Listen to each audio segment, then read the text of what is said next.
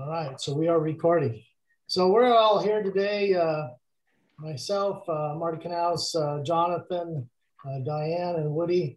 Some of you may know us as my screen name is M. Knaus, Jonathan is J. Seifert, Woody is Woody P, and Diane is Zia3. So we are going to go over a quick rundown of above ground pool installations, equipment, maintenance, etc. We have an hour. We're going to spend an hour on this, and we're going to move forward. So I'll just go ahead and start the process. First of all, when you go to select a pool type and size, one of the things would be, what area do you have for your pool? Any comments anybody can have on how they selected the size of their above ground pool? Whatever fits the size of your backyard, brother, big as you can go. This stays out the city property line. Good you point. Can get ropes or extension cords or whatever you can make a boundary with and see it, and just kind of, measure out how big you can go, because you have to know where your easements are, your setbacks and everything. I didn't necessarily check that out. I ended up putting mine up over where all the utility lines run. So that may have been a problem for somebody. My neighbor behind me set hers up kind of the same way and had to redo her mainline sewer and ended up having to take her pool out. So you want to know where all your utilities and things run before you put it up too. Here's a funny story for you about marking all those lines. Like the cable people were out here doing theirs or whatever, and I caught this old boy. I said, I want to play a big trick on my wife. I said, I'm going to need a couple of bundles of those yellow flags that you got there. And before she got home, I ran over and stuck them all over the backyard. I said, honey, can't do it. Yeah, I had a combination of both of those methods. We went with the biggest Intex style pool that we could find. And then I also, before we did the purchase, I marked it out with rope and flags and had the utilities marked out as well, so I could see where everything would fit. Yeah, and like Kelly's brought up, you want to know where you can hook your pump up to, so you need to know where you can access the electrical and things like that, because they discourage you from using extension cords to set up your pump. You really shouldn't do that, and we're not going to tell you it's okay to do that, but we know it, people do it. Great. So the next step would be, there's different types of above ground pools that people may be confronted with. Some are metal sided, some are hard sided, some are soft sided, etc. Can you give the folks a rundown of the pluses and minuses to the different types? Here is the minus. Yeah. Obviously, this is a hard-sided above ground pool, 16 by 32, and I just replaced a couple of these top rails, for lack of a better word. And this one is the one that I can still show you that's still holding together. Just saying. my advice to you, if you're in the mood to do all that good stuff, here's a couple of actual cap plates that I've got that sit on top of the metal post and tie the two rosin bench ledges things together and whatever. This first one I'm going to show you is, oh, it's shiny new metal, isn't it? It's just like all those shiny new boats they give you, and they tell you, oh, they are stainless steel boats. Well, let me tell you something, folks. There's about 14 different grades of stainless steel boats, and there's no qualifier. What I suggest you do on these plates, if you got one, is see the difference. I bought a can of spray galvanized that they use it in on-field construction all the time. Spray that rascal down and it will last a lot longer than your bare metal shiny, I ain't gonna make it through next week post. Yeah, my pool had steel walls and it developed a rust issue that in a few years became a fatal rust issue for my pool. So if you have a steel wall pool, and if you can, before you set it up, you want to maybe add an extra layer of rust protected on that inside wall. And just throughout the time you have it up, keep an eye on it. And if you see any rust starting, just jump on it. Don't do what I did and let it wait, because it's not going to get any better by itself. We went with the Intex style pool, you know, with the vinyl walls and then the metal post to support it. Mostly because it was a little bit cheaper. Well, or so we thought, but then the fence and everything else ended up costing more than the pool did.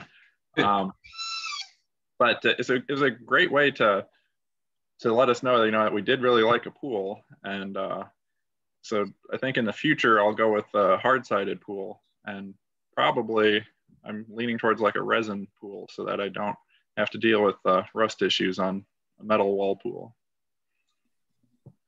Great. So let's step next to the installation side of the game.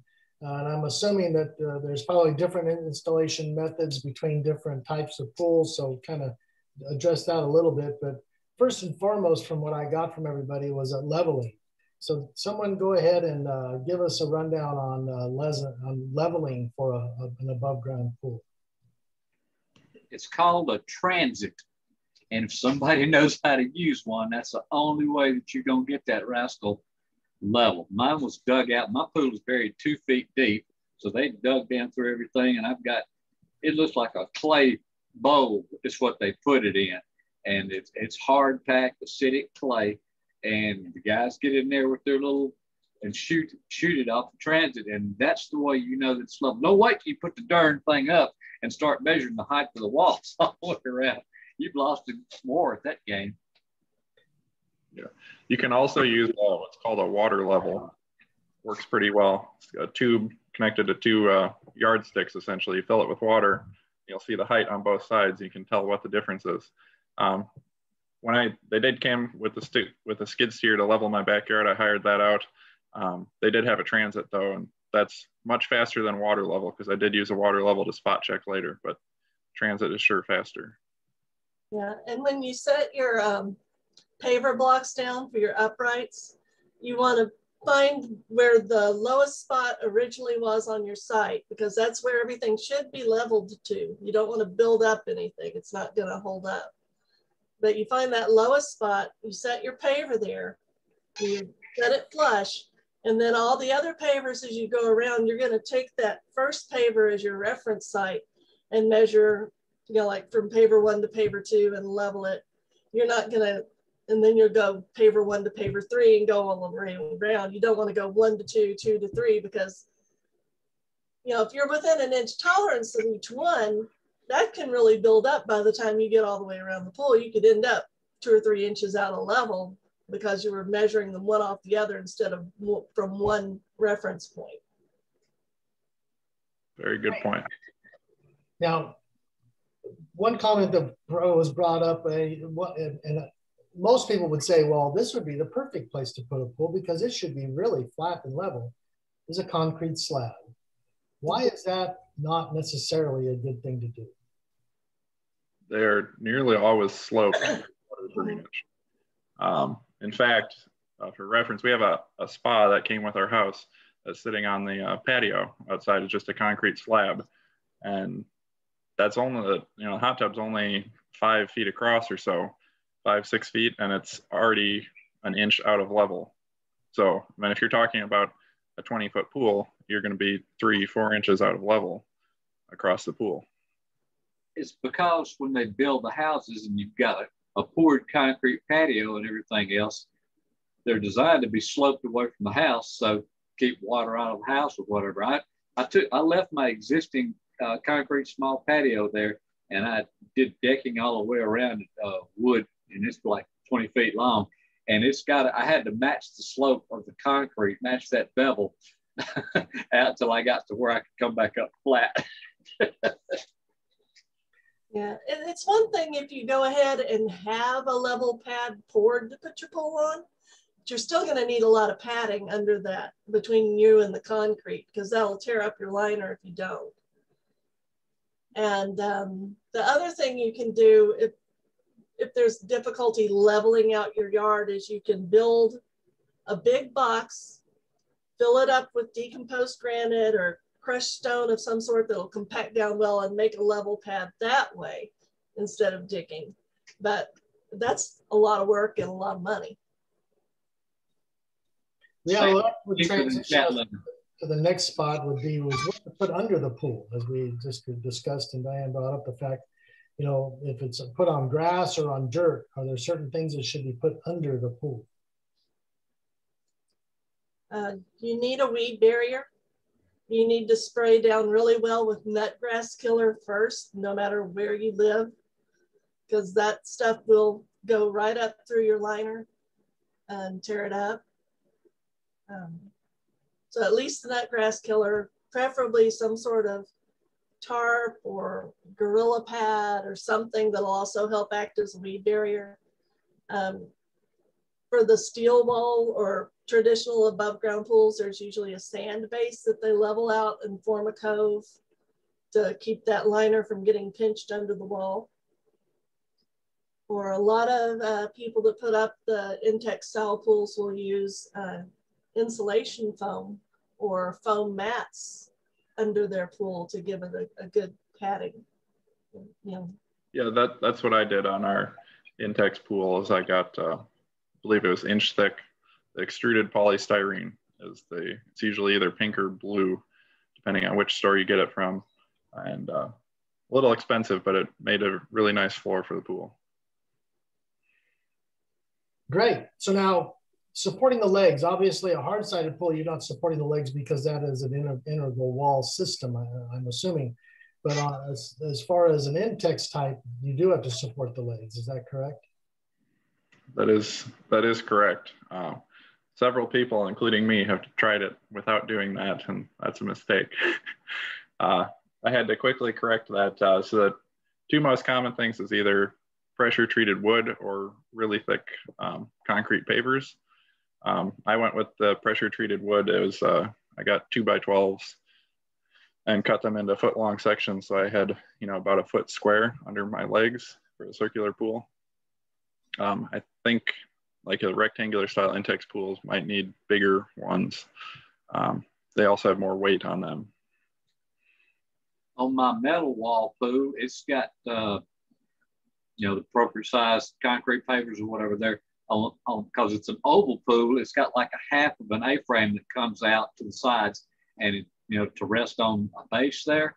So on both sides, alongside the pool, they're all sitting on concrete pavers like that. The two rounded ends, I don't recall that there being anything up under those. So, and I see some discussion about where to put those pavers. Is it flush with the ground? Is it above? Is it below? Give a little. They should be flush.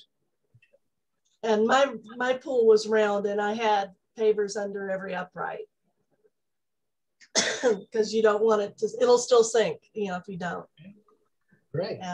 There was something else about what you were asking, that original question. Now I've forgotten what it was. And on the supporting? Yeah, you definitely want the pavers on any type of pool. Okay, because I had assumed that with solid wall pools, you probably didn't need pavers. So great point. No, because those walls themselves are very thin, they're very flimsy. They won't support much on their own. In fact, that's a problem with leaving a pool empty. A good stiff wind can blow it over and crease your walls, and then it's, you know, pretty much ruined. Right. What about drainage? I mean, Woody, I know you've got a semi-in-ground, so you've sunk it. I imagine you had to deal with drainage. What about in general? Is drainage an issue that people need to think about?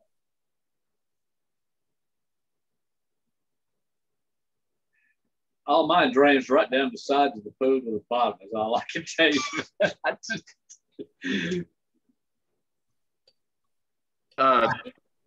You don't want to put anything up against your metal walls that's going to hold moisture. You don't want to use mulch. You don't want to pile sand against it. You should put gravel or rocks or something that's going to drain well, because you want to keep that wall and rail area as dry as possible close to the ground so you don't get a rust problem there. I used bricks around mine. I had sand under it and then bricks on top of it. Great. But you want to do the same thing with the feet for your Intex poles. You don't want anything piled up against those either, because those will rust out. And if you find that water pools in that area of the yard, then you might want to put in a French drain or dig a little trench or something that's going to move the water away from the pool. Great, great information. Why don't we transition to the what I call the equipment, but really it's probably more of the pumping and filtering equipment, including getting your electrical system in place, etc. You know, most pools, most above ground pools, smaller ones especially that folks starting out with, come with a pump and filter. You know, is that sufficient? Is that something people need to be aware that it's probably going to need to be replaced, etc.?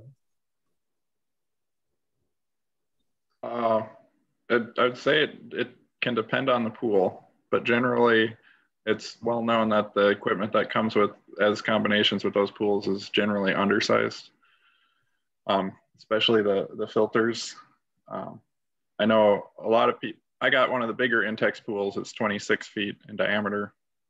So it came with one of their bigger pumps, and the filter's a bit small. I have to backwash a lot more frequently than I see people on the forum typically do it with, you know, a more permanent pool setup. It does work. I've had it up for over a year now. It's just, you know, I have to backwash a bit more. I know if you get one of the smaller Intex pools, a lot of people will just get a bigger Intex filter and pump is one of the easiest upgrades for that.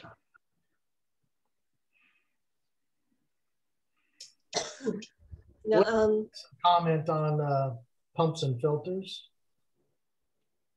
Along that vein, you know, when I bought my pool like 11 years ago, I got on this website, found it through the grace of God, may I say, that most of the pool packages, I didn't know anything about them. Most of the pool packages that are pre-put together and whatnot, all the pumps for them are oversized and the filters are undersized. Now, this is people in the industry that have been building pools like this for 50 years. And how you get to that point after that length of time. And as far as I know, they're still just about matched out like that. And I just don't understand it. I think one of the issues, and it's kind of throughout the pool industry in general, is that when something has become accepted practice way of doing things, they as a profession don't question it, even though it may be kind of obvious that you should question it, like the bigger pump, smaller filter thing. We know that if you've got a really big pump and you're pushing a lot of water through a little bitty filter, you're going to push a lot of dirt through it that would normally be caught in that filter if you use something sized better for that filter and for that pool. Because if the people that have variable speed pumps, if you're running them low and slow all the time, they're going to catch a lot more dirt in their filters than if they were running at full blast 24/7. Now, question from me, here in July, pool pumps above 1 horsepower are going to have to be variable speed, any new ones sold or replacement motors sold. I wonder, I have not investigated, does anyone know if that's true for above ground pool pumps and motors? I haven't heard anything. Probably, I mean, asking one of the manufacturers if that's becoming a standard would be a good question. Because that is, I think that's going to be a shock to a lot of old pool owners that have been kind of, don't really mess with it. They just let their pool person handle the pool. And all of a sudden their motor goes out and they're going to be handed a bill for a couple $1,000s for a new pump that they used to replace with a $200 electric motor. Yeah. It's definitely overkill on a smaller pool, although some of these above ground pools are bigger than what you see in ground pools. Yeah, and they have very small variable speed pumps. I mean, that's something 0.85 horsepower all the way down to that level, which probably would be very, very good idea to have on a what you call a larger above ground pool. I mean, my in-ground pool is only 6,000 gallons. So I mean, anything much above 10,000 gallons could easily utilize a smaller NVS pump. There's Maddie's kitty. If Moss was here, he would tell you there are no two different same pumps built by any two manufacturers that are rated the same. There's almost like some kind of mystery that they don't want you to know, and you have to have a certain level of knowledge to be able to understand what they're experts at. But just because it says it's a 1 horsepower pump does not mean that it's doing the same thing this other 1 horsepower pump is doing. So that takes a lot of research for if you're on the edge about that. So transitioning from the pumps and the filters, what about piping? Many of these above ground pools come with small flexible hoses, etc. Is there a good reason to change that or manage that? Well, if you've got like actual hoses and not like the Spaflex PVC, but hoses, they are going to break down in the sun quicker than your hard PVC or your Spaflex PVC will. And they're more likely to pop off if they'll get heated up in the sun. That plastic will stretch, the connections will work loose, and you could come out one day and half your water's gone because your hose is popped off and you're pumping all your water out into the yard. My pool had that type of hose between the pump and the filter, and I came out one day and it had gotten a pinhole leak in it, and so it's like shooting 20 feet up in the air. And even though that's normal to have that type of connection on an above ground pool, I went ahead and put the Spaflex hose on there to have a longer, more durable, glued in connection that's not going to pop off. Yeah, we're getting some chat here. Kelly popped in here, said replace those stupid flimsy hoses. They will crack and you'll have a yard full of water. Quite true. She also said, back to my question on the pump, she's read that it doesn't apply to above ground pools. And I'm thinking that's possible too. And another participant here, they had hard plumbed their Intex pool with PVC. So I think the main thrust of that is the fact that those, as we called them, those flimsy hoses, beware of those. They can crack and break pretty quickly. Yes, one of my plans for this summer, and problem is I have too many plans, not as much motivation and time, is to upgrade all my plumbing to PVC so that it's better. One thing that was mentioned as far as like the equipment upgrading and the plumbing, with an Intex pool, I think a lot of people don't realize that you can actually put through wall skimmers on them. And a lot of people on Trouble Free Pool have done that, including myself. And that just makes a huge difference in being able to skim off the junk before it sinks to the bottom. And then it also gives you the opportunity to come with a vacuum plate, so you can get a standard vacuum attachment, put it on a pole, and vacuum your pool. I see. Just if you do hard plumb your pool, it's going to be much easier to upgrade your equipment. Go ahead, Woody. I see that Maddie just asked a question over there. She says, what size standalone sound filter should a medium-sized above ground pool, 16 to 20K gallons have? My pool is 13,500 gallons. It has a 250-pound sand filter for reference, and it does a pretty good job. So anything up to in that range, at least 300 if it's a sand filter, and I think you'd be in good shape. Yeah, Woody, help me out. What is that, like a 24-inch or something like that? Got a what? Is that a 24-inch diameter sand filter? It's like 22 inches, I think, is what mine is. Oh, so something in that range. Yeah, I think if you go to like 24, that puts you in the 300-pound range. Yeah. I think we found in overall pools that size range, that 22, 24-inch size range is about the smallest you ever really want to go. You go much smaller than that, it tends to just be a pain. I've seen sand filters that look like Sputnik landed. I kid you. Yeah. I went, oh my God, did that fall out of the sky or what? Yeah, exactly. I mean, one of my buddies out in West Texas has an in-ground pool. He says, I need that size and every bit of it because it stays full of red dirt out there. Yeah, it's true. The next step would be the electrical part. You know, many of these above ground pools come with a plug-in pump, and everybody says, oh, I just plug it in. I don't have to worry about it. Just plug it in. If I need an extension cord and my plug's 30 feet over here on my patio, I can just run my little extension cord I have for the house over there, right? So give us some background on some of the electrical, and don't dwell on it, but also kind of bring into the discussion bonding a little bit. So I've dug into this a little bit. I, being kind of a nerd, I by no means am I an expert here. So the first thing I'll always say is, like, if you're doing anything electrical, I strongly recommend that you would get a permit for that, and that it will get inspected, and they'll make sure that you're doing everything safely. So for my Intex pool, I had some conversations with an inspector, and they're classified as storable pools because they can be taken down every year. And they have GFCIs on the plugs. They can just be plugged into a wall and set up.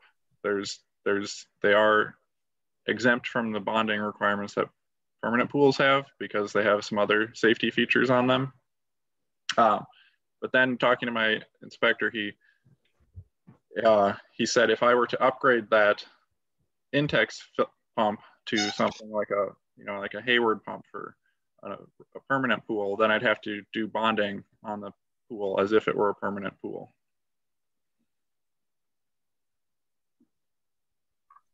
Most of the above ground pool pumps will come with either a 3-foot or a 6-foot cord to plug it in.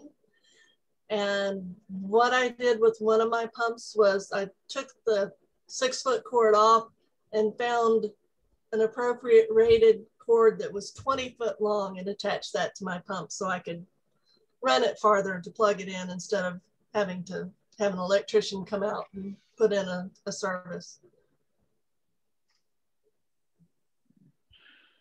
I would say in general, yeah, the use of extension cords is not a great practice. I actually, I had an electrician come and install a GFCI outlet on a post closer to the pool. Of course, that is a bit expensive, so. On mine, I have it, I had the guys come out and they added another 20 amp breaker in my breaker panel box there, just run through conduit all the way up back to the back side of the house, probably about 30 foot long. And I've got a timer set up on it and everything else. And like you said, it's a GFIC posts and a couple plugs, and it's done. There's nothing to worry about. So I think the gist of it is that electrical, as we all say very, very often, even on the forum, needs to be left to professionals. And we do believe, you know, as much as possible, or unless you feel you're extremely confident, and just be careful and be cognizant of the issues around electricity. Now, as far as bonding goes, we know that storable pools and the pools with the GFCI plugs, I believe, don't need to be technically bonded, but more permanent hard-sided pools, I do believe, need to be bonded in most areas by permit or just by good practice. Is that your all's assumptions too? Yes, that's my understanding. When they were just about through putting my pool up and an inspector came out, he's going, hey, we're fixing to require this for code, so we're going to make you do this. And what they did was take a heavy duty copper wire, run it all the way around my pool, attached it with a lug to every dadgum metal upright that I had, or on the sides at least, to where the little half A-frame leg came out. Went over there and drove a metal rod in the ground, attached to it, wrapped it around, and then run it back up to the pool pump to the grounding lug on it. That wasn't cheap. Now that technically is not bonding, but because you have a ground rod involved, but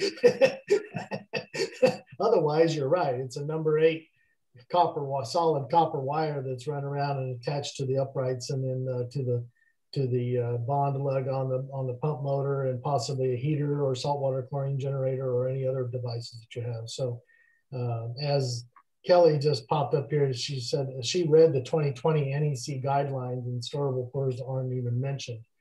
And also, she brought up water bonding. That's something that's a little bit different on an above ground pool, is that you typically need the water bond. Most gunite pools and in-ground pools, you don't have to water bond because you have other appurtenances that are attached to or in contact with the water that are metal. So let's move forward. About a corrosive anode, right, Marty? I'm sorry? You're talking about an anode that's... Yeah, well, not really an anode. You know, they use these plates, I think, in a skimmer that they run the bond wire to, so that the water itself is attached to the electrical equipotential around it, you know, so that everything is equated. How do I say this? Current equipotential. Because that's the problem, is if one has a different potential than another, and you're the wire between it, you get the shock.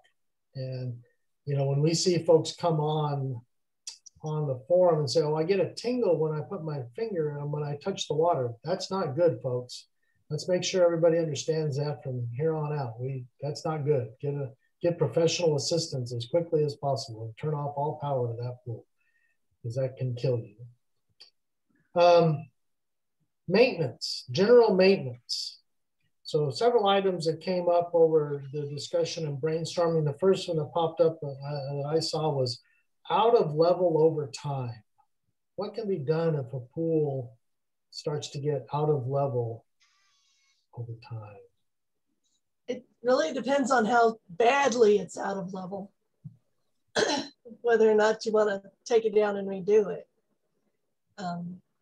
In my case, my fence was fairly close to my pool, and the neighbors had a big tree right on the other side of the fence that they had taken down. And as the root system rotted in the ground, that side of my pool started to drop a little bit. And it probably dropped about 1.5 inches overall and stopped there. So I didn't take it down to redo it for that, but it was definitely something to keep an eye on.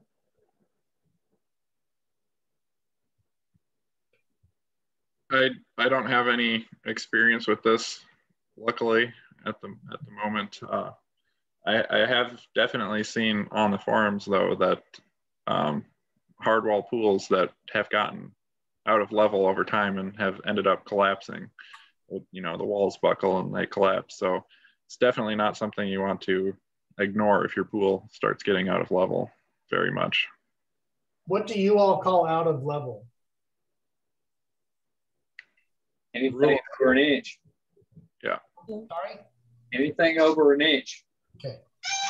That's what I wanted to If you can see it, just eyeballing it, it's out of level. It's probably too much out of level. As you all well know, we've had some new members post on the forum saying, "Oh, my pool's only about 4 or 5 inches out of level. Is that okay?" Yeah, go sit on that top rail on that side, would you? That's not a good thing. Basically, laws of physics are going to take over at some point, and that pool is going to have one wall blow out or some sort of catastrophic failure. So basically what I hear, if your pool begins to get out of level, and if it's more than 1 inch, you essentially are kind of put into the moment that you have to take it down and re-level. That there's very little that can be done with water in the pool. Is that a reasonable assumption? Yes, I would say so. Great. All right, so what about, and we already talked a little bit about at start with Woody's show and tell there, rusting of metal parts. You all mentioned about doing all kinds, doing as much rust prevention as possible before. I've seen a lot of cases where people have put in skimmers, and those skimmers tend to be an area of rust. you know, I would think that the rust would be caused primarily due to leaks in the liner. Is that a reasonable assumption? Usually, but not always. Okay. And when my pool developed the rust problem, I didn't have any leaks in my liner. The liner never did leak until the whole pool failed. But I think especially in the hotter, humid areas where you have a metal wall pool, you're going to have some condensation build up between your liner and your metal wall. And if it's not adequately rust proofed, you're going to start getting little bubbles of rust there and seeing little trouble spots pop up. That's exactly what happened with mine. Yeah, I wonder if your local climate, you talked about condensation. I wonder if local climate drives a lot of this, and maybe that's something we need to make sure everybody's cognizant of. If you live in an area that is wet, that you get a lot of humidity, you get a lot of rain, your probability of issues are much greater, like what he's showing us on this. Condensation, my friend. Condensation. So, but if you live in Tucson, let's say, or some other relatively dry area like where I live, Laughlin, Nevada, you know, probably rust is probably not going to be as big of an issue as long as you don't have a leak. I would think that would be reasonable. Yeah, that's probably accurate. You know, that if you're in a low humidity area, you're probably not going to have as big an issue with rust normally. Right. And rust pops up everywhere over here. Yeah, Kelly's over here saying, yes, Florida equals rust and wood rot, but not woody rot. But I have seen folks talk about dipping parts of like an Intex pool, the poles, dipping them or something before they put them together. Jonathan, any comment on that? Have you read anything along those lines or did that or anything? So I did not personally do this on my Intex pool. I have seen a lot of people, yeah, maybe spray paint inside the poles. I personally did not do any protection on inside. Originally, the Intex pool supports were just bare steel on inside, and so they'd rust out really fast. One of their lines that they have in the last couple of years, their Ultra XTR series, is coated on the inside as well as the outside. And so I decided to not do that. And so I'm basically using it as an experiment to see how well they do. And I will definitely update the forum if it turns out that that is not sufficient. The experiment failed. Yep. So I've only had it up a little over a year now. So, yeah, as Kelly just mentioning there, if you scrape through any of that coating anywhere, be sure to repaint that or recoat it with something to prevent rust. And I think that would apply to a steel hardwall pool too. If you needed to cut a hole in the metal wall for anything, or it got cut, you'd want to recoat that as well. And any metal wall pool, like where your return or where the skimmer cuts are put, if you see any drips or leaks, you have to take care of them and not let them keep going. Because even small areas of rust can become a fatal problem for a pool. Something I remembered from earlier when we were talking about putting the posts on concrete blocks for support, something I see occasionally on the forum is people will get little 4-foot square patio pavers to use for their Intex pool, and they're not big enough, they're not sturdy enough, because as you're filling up your pool, those legs are going to move and usually move out. So you want to get something that's got enough space for those legs to move and not just slide right off your paver.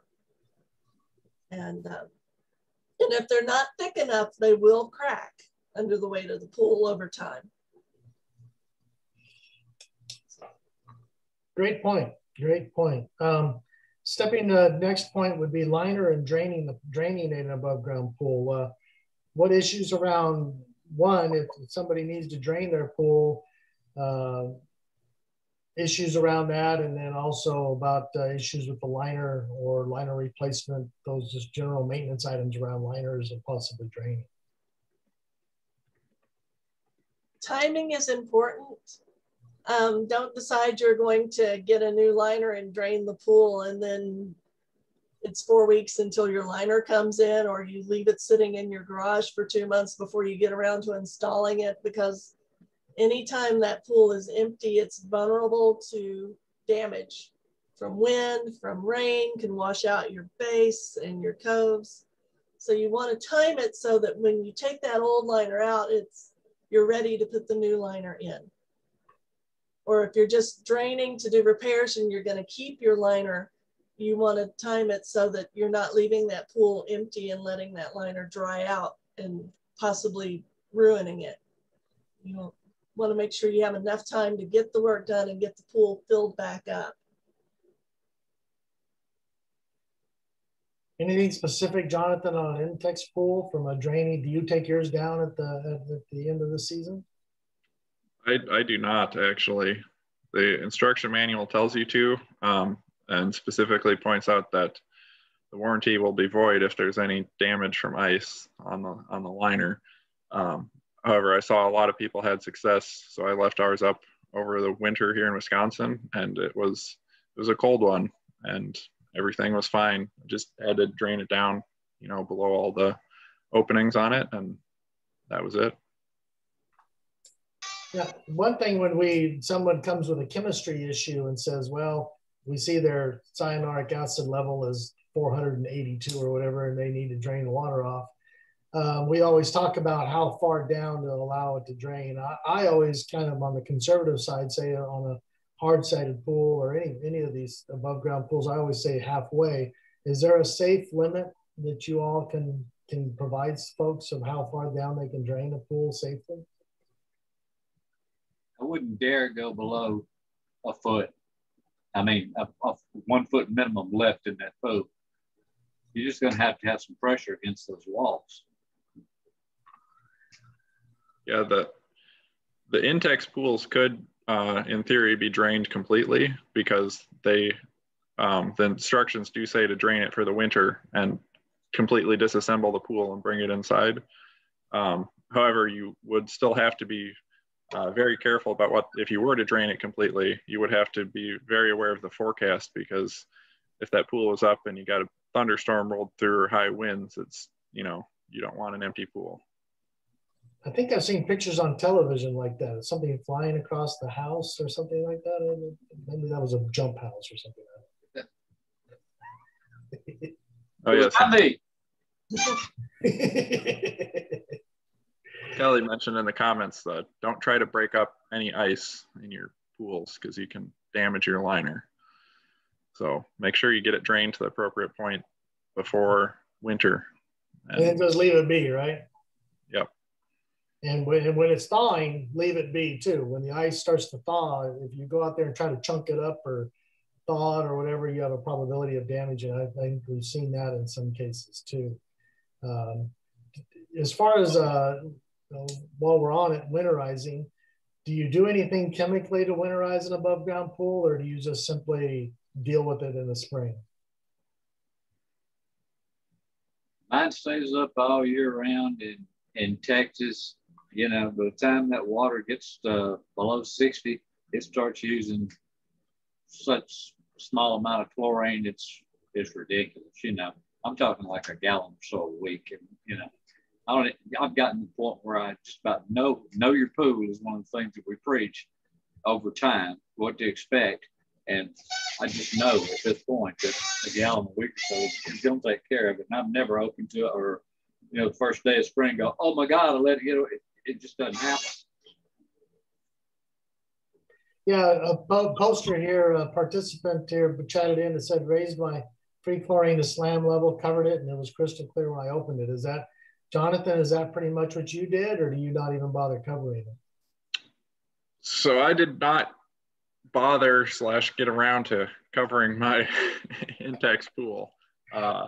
Remember I was saying about be sure to go there and drain it before you get the ice, and mine had ice starting to form before I waited way too long. But I did not actually cover mine with anything. And then like I said, once it froze, it stayed froze all through the winter. That might not be the case everywhere. But I did get a lot of leaves. I got a lot of trees near there that got in the pool over the winter time. It's kind of built up through the snow and all melted down.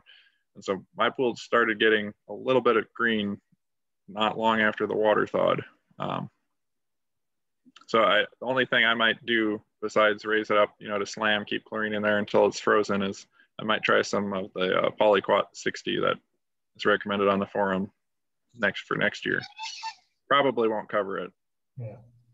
Yeah, I think the group here speaking, you're the only one that has winter. The rest of us think we do. And yours, as far as I'm concerned, yours starts Labor Day and doesn't end until Memorial Day. So that's a whole nother discussion probably. But, you know, if it's under 100 degrees, it's winter as far as I'm concerned. One question that come up, and actually I think it was our esteemed admin, Mr. Lee, asked, how often does a pool collapse? Well, we have one participant here that has history of that. So, but in general, I don't think we hear that many, although sadly, 2 of our moderators have had their pools collapse, which seems kind of odd. But so any comments on that? Doing everything I can to bite my tongue, Marty, I swear. It was rust. It was Rust, yeah. And I can't really speak for Kim, but I know she has said that they didn't have visible rust outside her pool. It was all inside. And they only saw it when they changed the liner. But thanks, Maddie. Maddie. We used to like Maddie.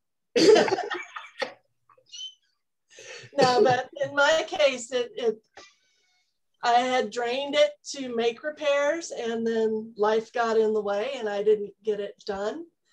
And then we had Harvey blow through, which actually filled my pool back up. We had so much rain, and just that constant movement from heavy rains, you know, vibrates those walls. And when you have a weak point in metal, that metal fatigue, it's gonna rupture. And once it starts, it's like tearing a piece of paper. And that's, you know, really all I can say about it. You just got to get on it when it happens and not put it off. Yeah, well, that's good. So in general, though, other than our 2 moderators, I have not heard too many people come on the forum and say that their pool collapsed. I honestly don't remember seeing that too often. But it's not a normal occurrence. Yeah. It's really not.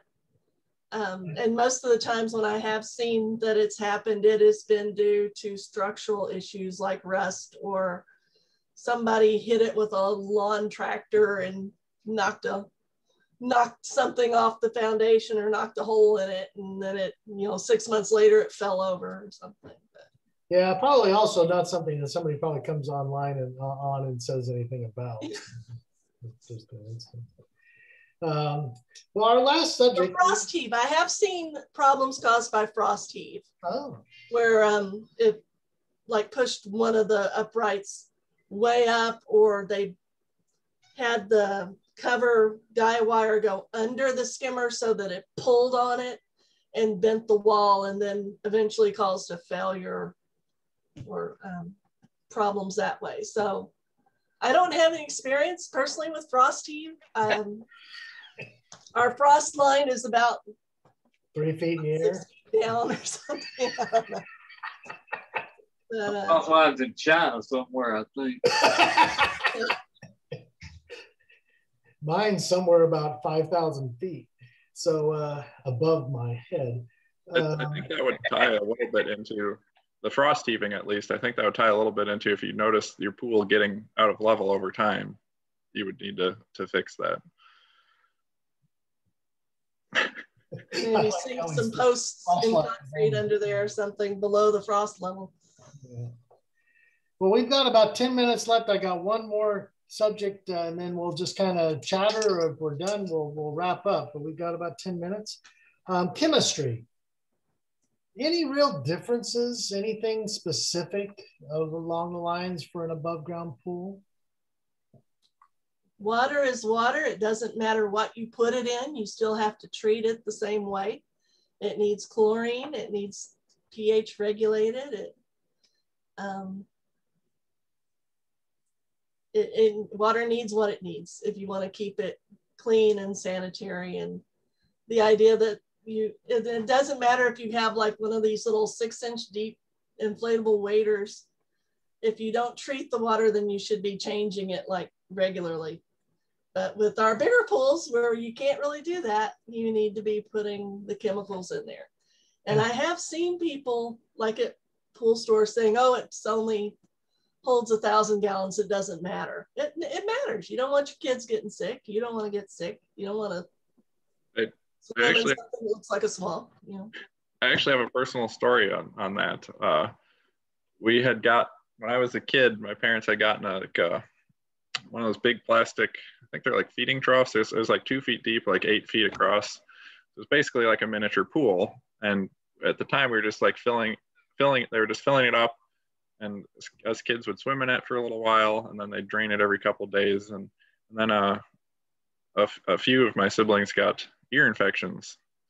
After that, my parents started using chlorine. So it's very important to keep the water sanitary, no matter what size the pool is. We use those little pools down here to what we call purging crawfish before we have a ball.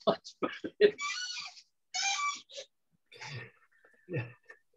I think the only difference with the pools is if you do have a small pool, like the really small Intex, pools that's only 1,000 gallons or a couple thousand gallons, and you do let the chemistry get way out of whack, it's going to be a lot easier to just drain that, scrub it out, and refill it rather than go through our SLAM process. Absolutely. And in fact, that's something that I think we as moderators and guides sometimes don't recognize, is that people come on with a swamp and they've got a small pool, even a small above ground pool or a small in-ground pool of 6,000 gallons or something. If there's any way to exchange a large amount of that water through an exchange or siphon or whatever, they're much better off than fighting it with, 30 gallons of chlorine. And the cost of chlorine has gone up and et cetera. I think none of you mentioned it, but I want to mention it, testing. Testing is important no matter what size pool. Now, you can get away, as Zia said, with the small 1,000 gallon or up to 3,000 gallon, we say in our forum, pools with a very basic test equipment. But, a 6,000 plus gallon above ground pool needs a real test kit, right? Woody's got his TF Pro there. Go big or go home. That's right.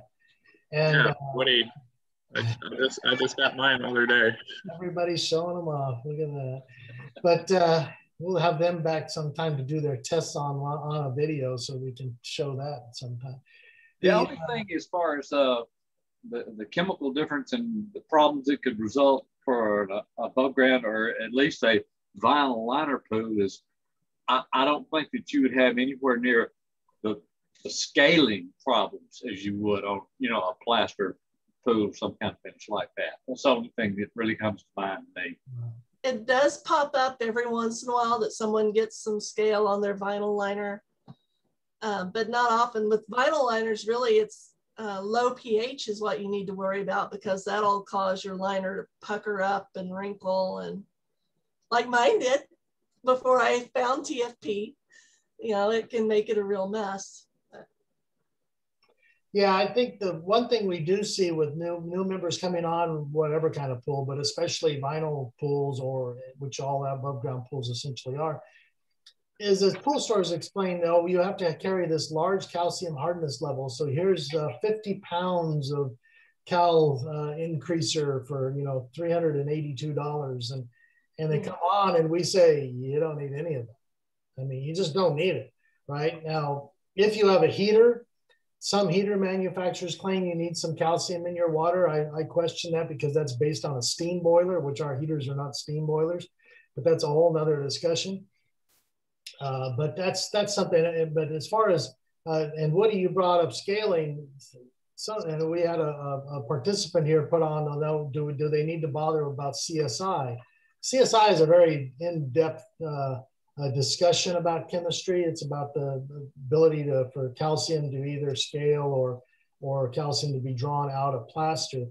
Doesn't apply very much to liner pools at all. With a saltwater chlorine generator, it does apply you don't want it to be a positive number, just so that you don't get buildup on your plates of your saltwater chlorine generator. But otherwise, being under 0 is not of significance.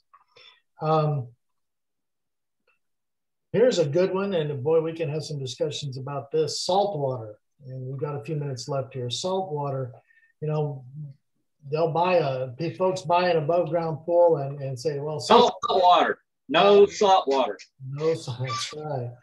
And the manufacturers say salt water avoids the warranty. Salt water is this or that bad.